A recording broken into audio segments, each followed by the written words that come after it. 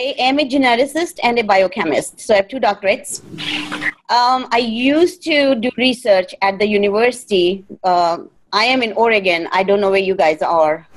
We're in Northern California, Redding, California. Oh, I'm your neighbor.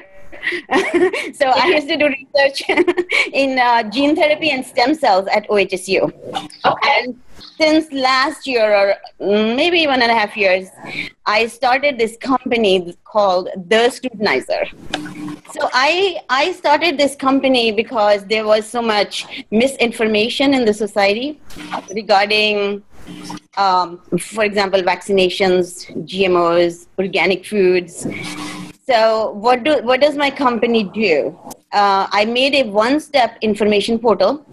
What that means is that anyone, and it is made for lay people, not a scientist. So people can come to just one website and get all the information they need on one topic or any topic. For example, on cancer, they don't have to go to WebMD, Wiki, Mayo, and all that stuff, and then be confused about all the information they receive. So I wanted to make this one-step information portal. So in a way, what I say is I make and sell the thinking caps. And why do I say that is because I present people with scientific facts, and I want everyone to learn critical thinking skills so that you can distinguish between reliable and non-reliable information.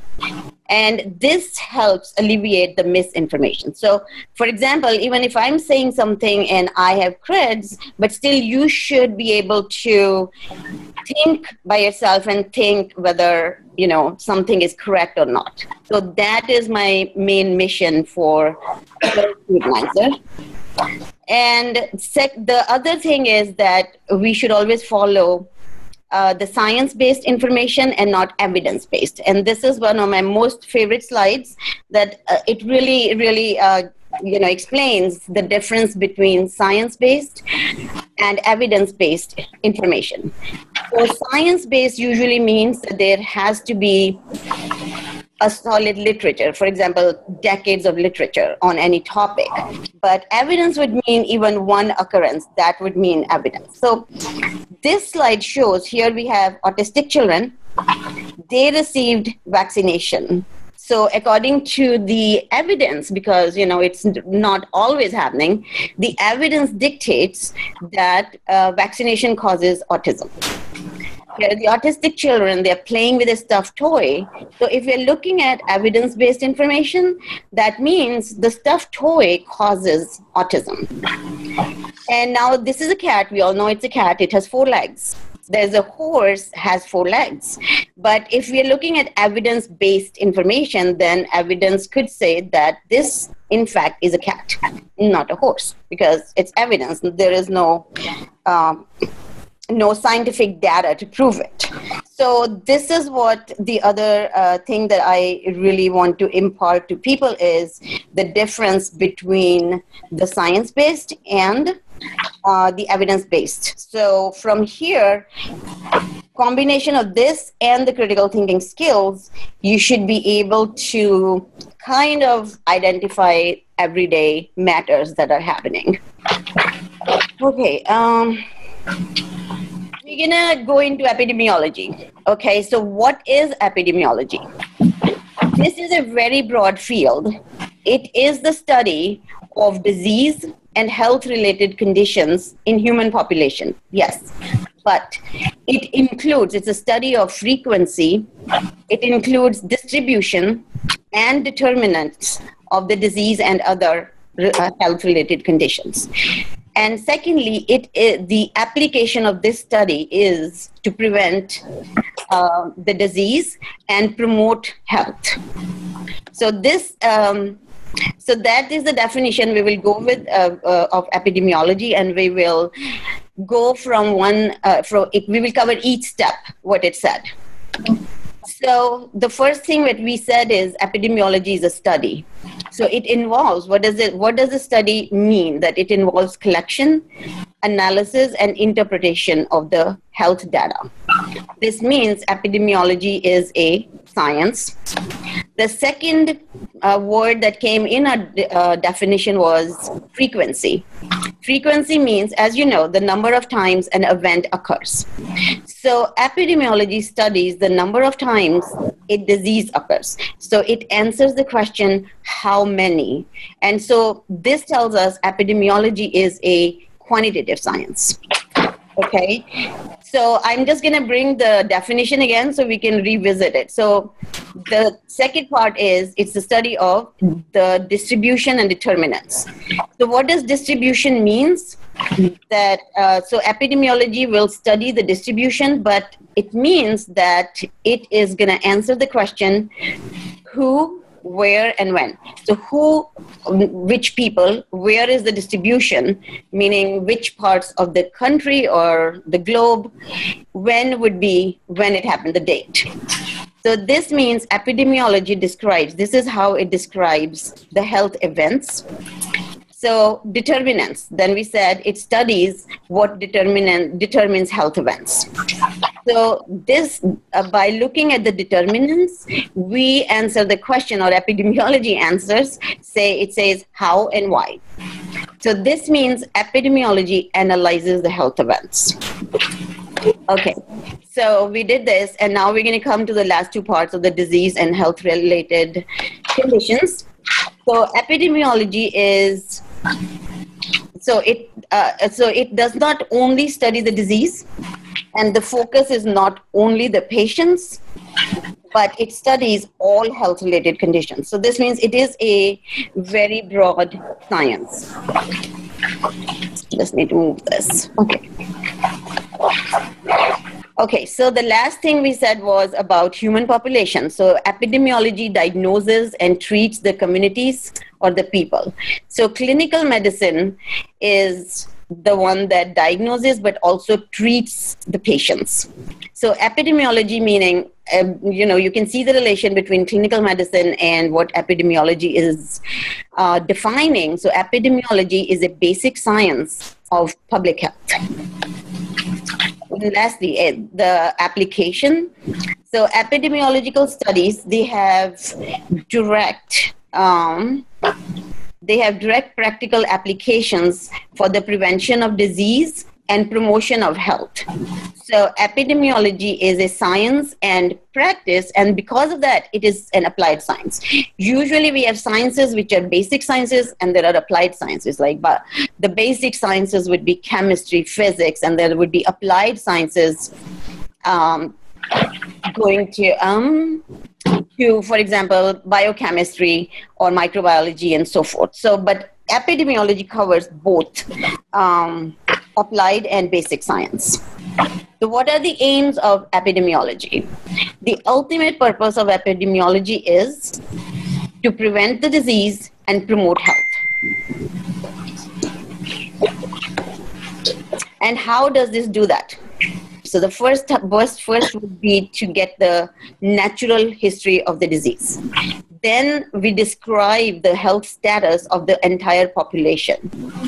And then the determinants of the disease would be established. Finally, we would evaluate the intervention and effectiveness.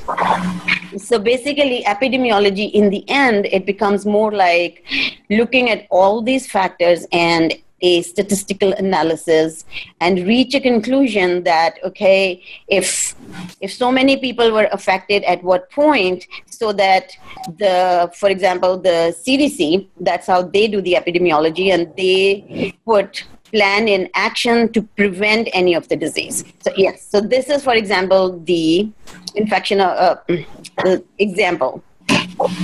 So for example, in a class size of 20, there were cases of cold infections. Okay, so this shows in January, we had one case of infection.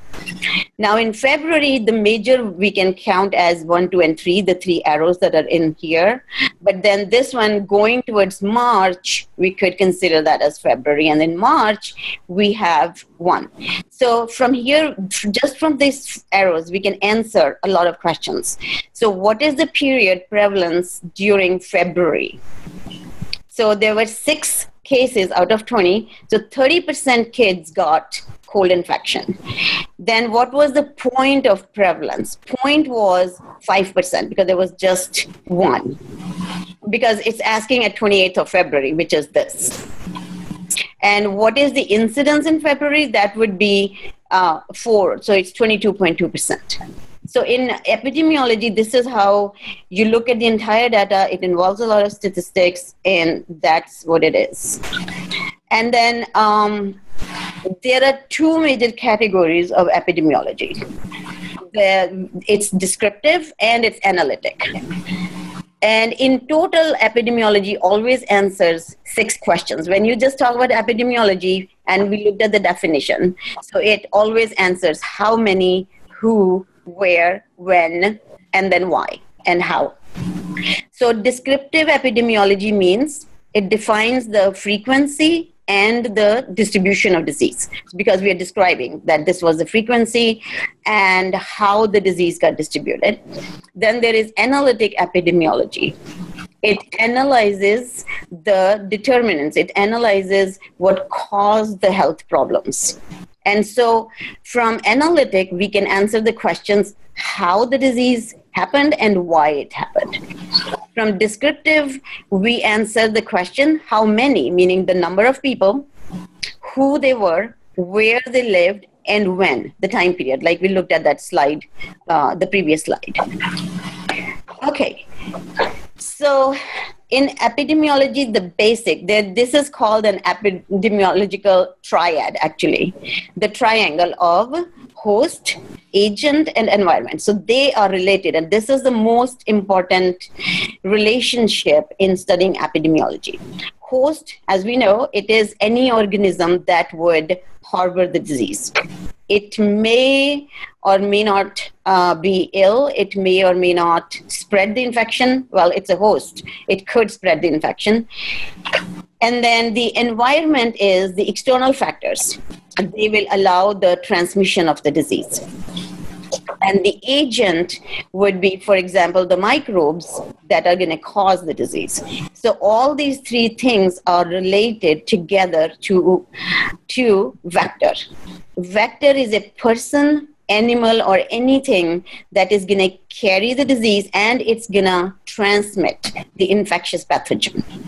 So this is, in a nutshell, the basics of epidemiology.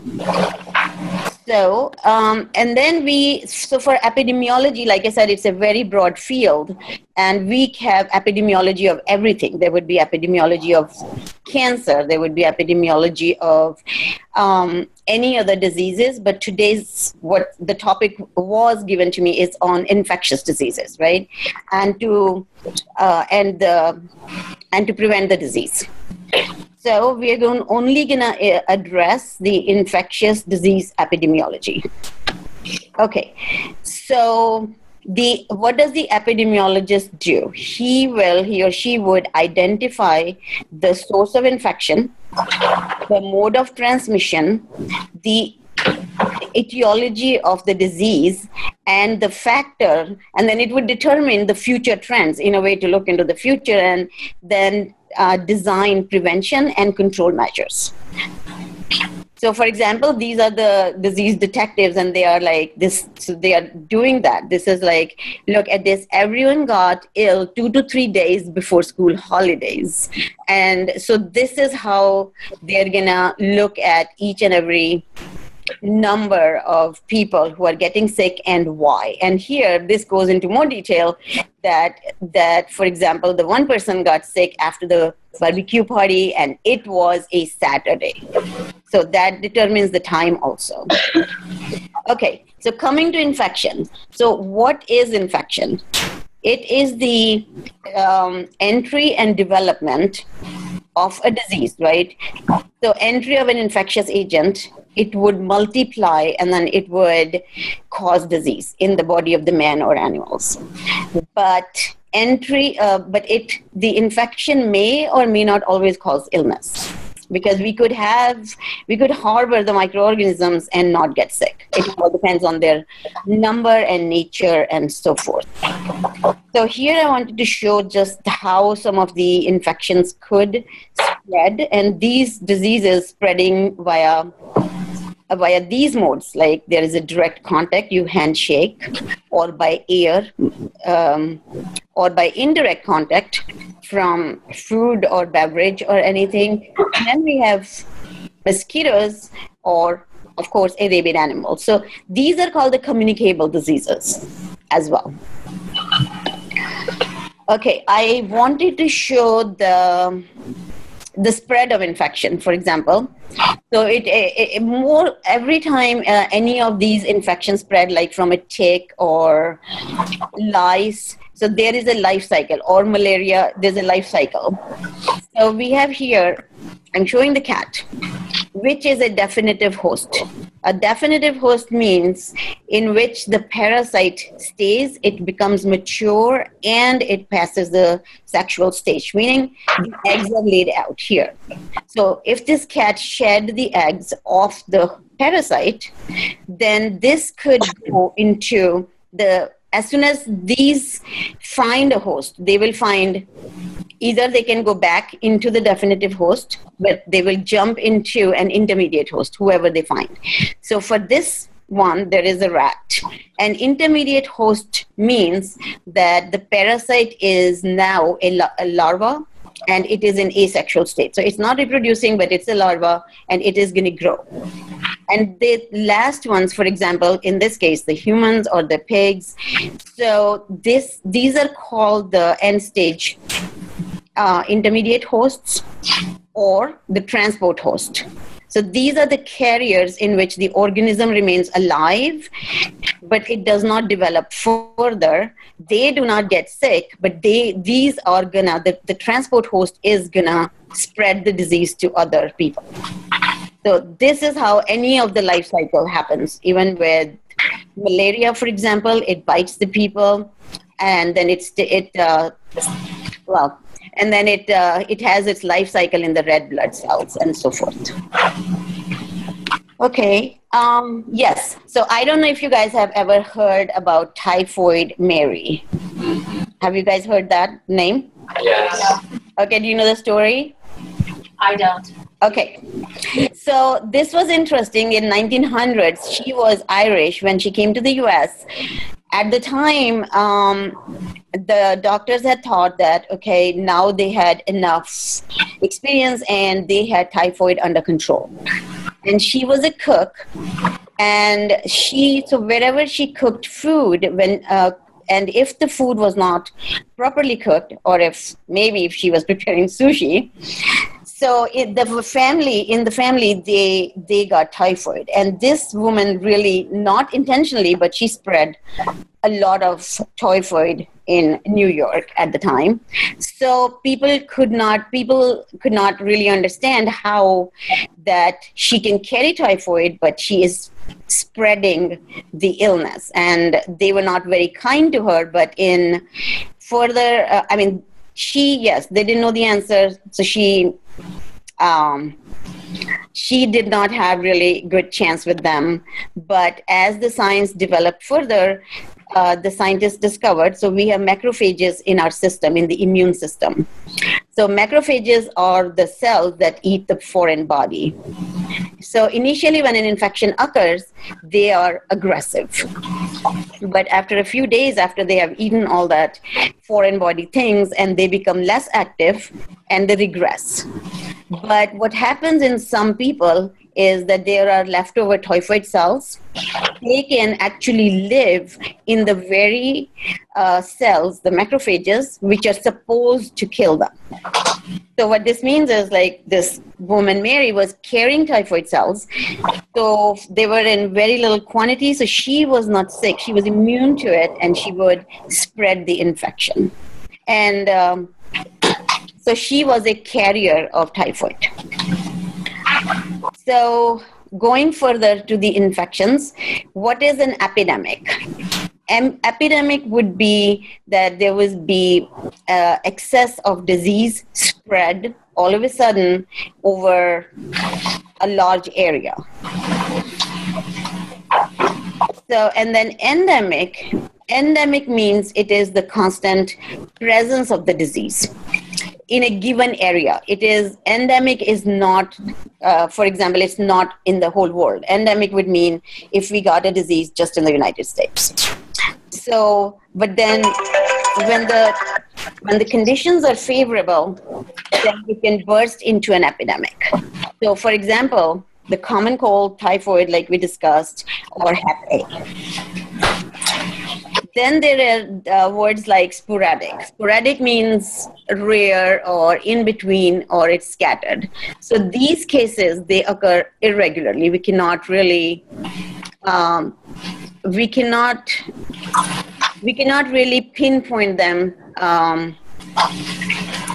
I wanted to say statistically, but we cannot really pinpoint them. But according to epidemiology, we would have an idea wherever they can erupt. So, but once again, they could be the starting point of an epidemic. Anything can become an epidemic if depending on how many people are affected. So in this case, for example, the polio, tetanus, or meningitis, and so forth, they are called the sporadic infections. Okay, so the pandemic, now that is the worst of anything. Pandemic means that an epidemic that has affected almost the entire world.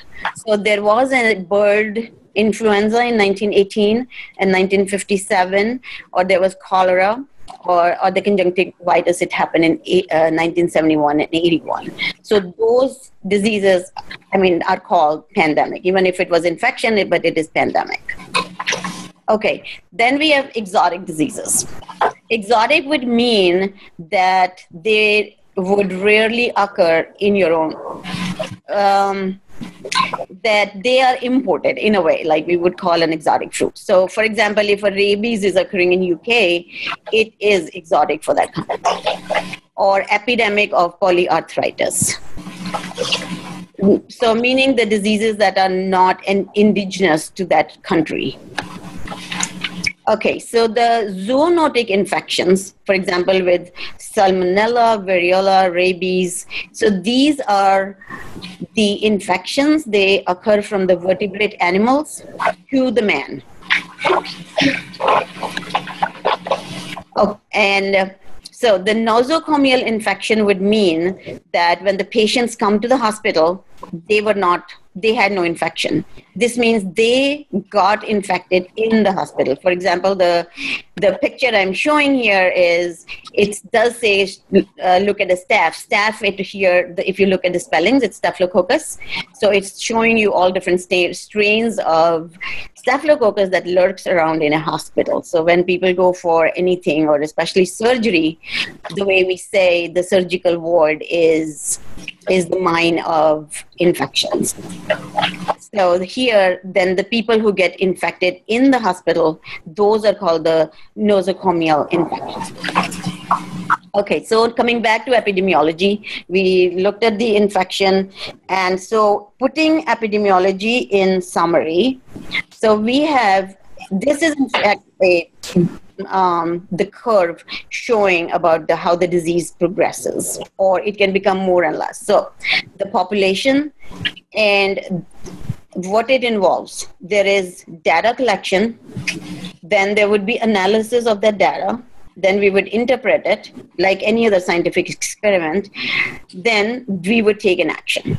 This is how epidemiology is so very important, because it tells us in advance, or not, well, in advance from the past facts, that how we can prevent future infections and keep the people healthy. So the things that we could do is eradication of all transmission of infection. We can examine the infectious agent and the contaminant, and we can just eradicate them. Or we can cure the disease by giving antibiotics and so forth. So I wanted to share how penicillin was discovered. And usually in science, every discovery has been a mistake, meaning the discovery was a mistake, but because the scientists had an open mind and they could put two things together, so we got a discovery. So for penicillium, for example, the Scottish bacteriologist, he was studying Staphylococcus, and he put his petri dish in the open window, and then he just forgets and then left for a week. When he came back, the petri dish of his bacteria was growing mold over it. But when he looked at it, the bacteria were dead because there was clearing under the mold. So from there, he put these things together, and we got the discovery of penicillin, that it was from the mold and it kills bacteria. So I always ask, when life gives you mold, what do you do? Penicillin. Make penicillin. Okay, so the other thing when we would discuss the eradication, for example, it's an absolute process. It's an all or none phenomenon, eradication. For example, smallpox, or the diseases which we have eradicated, or measles, or we had, I would say, diphtheria, polio, and so forth. So infectious diseases, we can prevent them, we can eradicate them, and then treat them with antibiotics and so forth. So here I wanted to show this because of all the misinformation regarding vaccination, and hopefully it would make sense. So this has been the one in yellow. He's immunocompromised. That means he has no immune system, so he cannot receive vaccination. But if everyone else receives vaccination, then he is also protected from major diseases. So this means if you get vaccinated, you're not only protecting yourself and the children, but the people who are unable to be vaccinated. So this was all about infection and epidemiology. Do you guys have questions? How long does it take to become an epidemiologist? How long it takes for epidemiologists to do what? Education. For your doctorate, let's say. For your education. Okay, personally, I'm not an epidemiologist, but an epidemiologist would be, they at least would have a master's. Master's, okay. At least, yes, if not doctorate, because mostly they should have. I've studied epidemiology, and I studied I devised the method to, to detect salmonella in the eggs. This was in Germany. So that was my epidemiological study. Salmonella is one of the major organisms that infects the poultry and eggs, as you know. So by the study of epidemiology and drawing all those bar charts, I guess I should say, I devised a method that we could screen the eggs for the presence of salmonella. So I would say that mostly they should have a doctorate, but at least a master's. Thank you. So what is your doctorate in? You have a doctorate in? Biochemistry. Okay, got you. So do you know if the epidemiologists, do they work in the hospital setting, or are they only in the lab? Even if it's a hospital setting, there was a slide I was showing that they just sit in front of the computer because they are going to get all the data. It's more like a literature search. They are given because epidemiologist himself is not going to other places and finding the people, the illness, and so forth. So anytime an outbreak occurs, they get all this data and they would analyze. So they can be in the hospital setting. They do not do bench work, if that's what you're asking. Right. So they would never meet with the patients. No. They would not go out into the field to research the disease. Who would go out into the field? Yes, but they are not. They have no patient contact. They're not trained to be talking to a patient. They're trained to look at all the data that, for example, any outbreak occurred. They would collect the data that what disease was it, what organism was it, how many people were infected, what area was it? And from there, they would do the statistical analysis and they would come to a conclusion that this has happened then. So based on that, if it happens again, we can put these preventative measures in place so that it does not happen again, or, some more of the prevention things, or dealing if it really outbreak occurs. So that's what an epidemiologist does. I think, so these guys are all studying, they're all 11th and 12th graders thinking of what they can do in the medical field. Some of them have ideas, some of them don't. And so we're just trying to expose them to some of the things they might not be thinking of. Most of them are thinking of nurse, doctor, respiratory therapist maybe, and probably that's about it, right, guys? Okay. So you want me to give you ideas, or you want to tell me first who's thinking what? Let's talk about who's thinking what. What are you guys thinking? So yeah. tell her what you're thinking. What are you thinking? One says pathologist. We have nurse. Pathologist is very, very important guy. And pathologist would be an MD, usually. If you want to be a real pathologist, you would do an MD. But a pathologist works in the lab. So whenever you have patients in the hospital, all the samples go to the path lab. Like at OHSU, we had only one pathologist, so the most important person in that hospital. And that person is going to analyze the samples and send the reports and so forth. So pathology I find very interesting personally, because you get to look at all these slides and the bacteria and the viruses and whatnot. Anesthesiologist. Perfect. Anesthesiologist, although when you look at an anesthesiologist, you might think his job is very boring because all he does is, the thing on the patient's nose so that they keep sleeping. But anesthesiologist is the one who dictates the entire surgery, because he's the one maintaining the patient in the state where they are not awake, or the pain control. And anesthesiologist has a lot of other functions these days. I mean, they can also work for the pain clinic and so forth. So anesthesiologist is great. Pathologist, of course, the regular degrees like nursing and MD, and what else? Yes. Neonatal what? Yeah, so Nurse? those would be the branches of your MD, right? You do an MD, the doctor of medicine, and then you go into these branches. You can be a pediatrician, you can be a neonatologist, meaning for the newborn babies, and they are very, very important, yes, because everyone else kind of, I think, trains for the adult medicine. It's a hard job because it's very hard to see all those very, very tiny sick babies, but it's a great job. You'll be doing good. Do you work with dermatologists on any skin diseases or rare things? Are you talking about me personally, or? Well, dermatology-wise, do you have you done any research with rare diseases of the skin or anything like that? No, because I'm a geneticist. So dermatology would be, again, it is interesting field and it's entirely different. So basic degree would remain an MD, and then you do a fellowship and residency in dermatology. So then do you think, would an epidemiologist study diseases of the skin though? Epidemiologists, like we looked in the first slide, epidemiology is about everything. Epidemiology is about every disease, even cancer.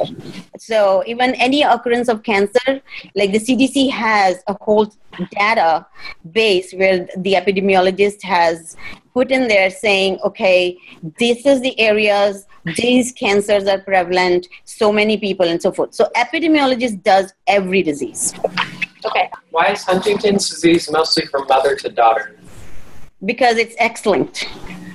So it is a genetic disease.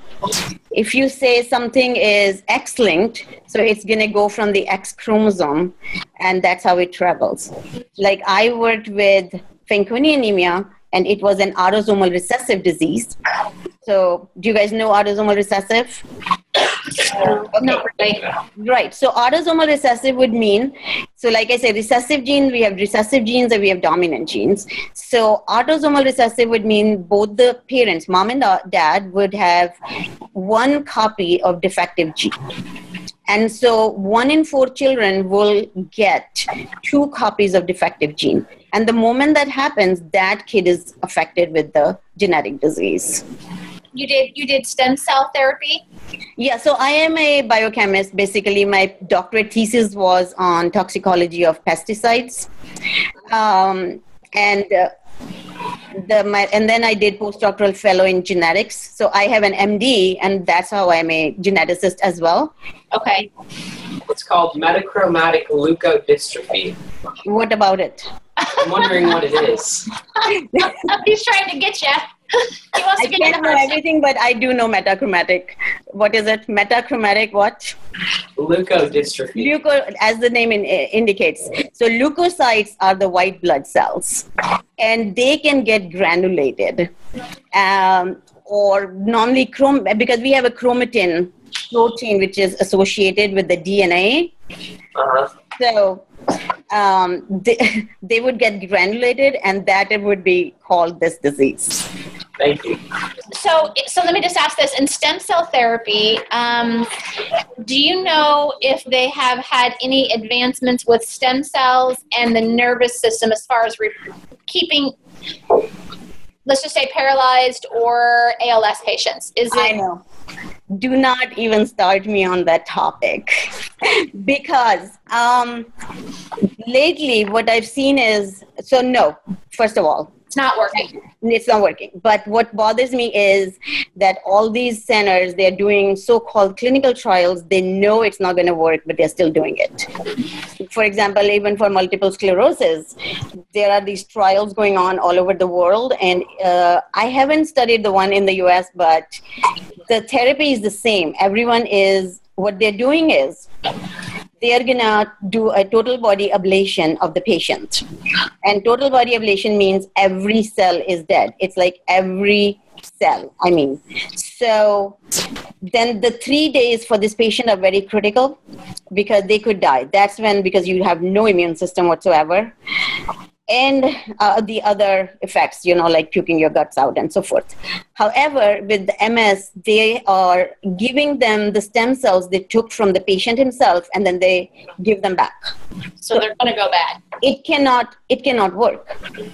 And the problem with a matched donor is that you need a matched donor. That would work. If they would take stem cells from a matched donor who does not have MS, and they would infuse the patient with those cells, then it would work.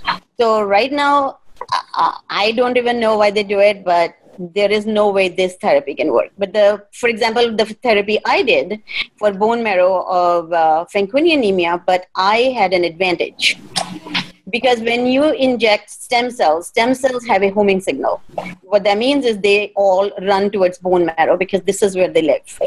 And when I did it, so when you transplant the new stem cells in the body, the new stem cells and the ones that are living inside the body, they have a fight with each other. And usually the stem cells living there, they win because they're already used to living there and they are multiplying.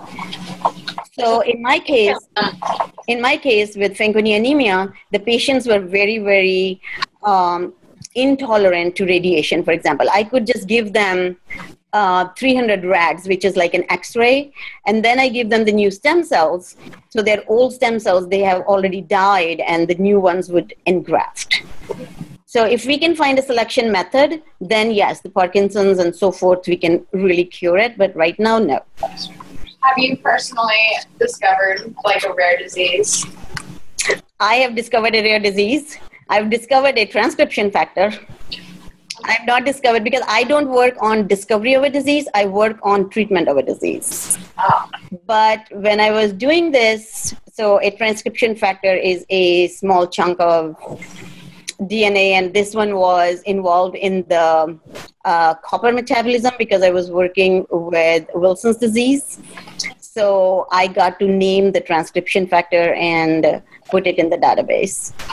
But I have done the therapy, like I said, for stem cells. So after all the fields we discussed, there is something that nobody has said. And that's why I wanted to see what everyone would say what they want to study. There is a very interesting field, but not with that much money, which is called research, who I am. Yeah. Because in research, you don't just have the same day every day. It's every day is new and exciting and then you get to use your brain a lot more than, I would say, just a doctor. What is the transcription factor that you said? I named it ZRAP because it was a zinc resistance associated protein. So I did not want to name it after me, like other people name their diseases after themselves. It seems like they are diseases, so I just named it a ZRAP. Okay. I would say, so what you just said was you like your job. It's exciting. It's different every day, not necessarily for the pay. No. You do not go into research necessarily for the money, because maybe when you become a full professor, but you can go to industry, yes, then you can make a lot of money. However, there is a difference between industry and academia. The reason I stick in academia is because I like to work for the patient or the people. When you go to industry, if you've noticed, they would only promote the medication where there are a lot of patients so that they can make money. It's all money oriented. But like new medications to treat drugs, things like that. Yeah. So if there, for example, I went to a conference a couple of days ago, and actually it was on cannabis, and it is a science conference that happened, and this woman had a baby who had an orphan disease, meaning she had a brain tumor when she was born. So there is that kind of disease is so rare. There would be 1 or 2 people affected. So no industry was willing to even make a medication, even if that could have helped that baby. Yeah, that makes sense. In academia, however, if there is not that, I mean, there is good money, you would live comfortably, but it's not like the first day you go, you're making 6 figures, because the first day you go, you're making grungy $30K because you would be a postdoctoral fellow. But that is exactly like a resident. Yeah. Okay, but the perks are, for example, me, I have traveled the world because I get invited from everywhere. I've lived in Japan, Israel, China. I've lived everywhere except a couple of places. I've even been to Nairobi. So those are the perks that, because of my good research, all these countries want me to come there and present my talks, and they pay for me. Nice, nice. How about the most interesting thing that you have studied? Most interesting, crazy, weird thing? Maybe television worthy. That would be like my everyday life, like every second of the day. Wow. That's what I mean. Or even if I go back to my doctorate thesis, the reason I chose the topic was, so you guys know Union Carbide plant, and that makes pesticides. So in India, there is Union Carbide plant, of course, and they use the gas methyl isocyanate. So that had leaked. That is called the worst industrial disaster in the history of the world.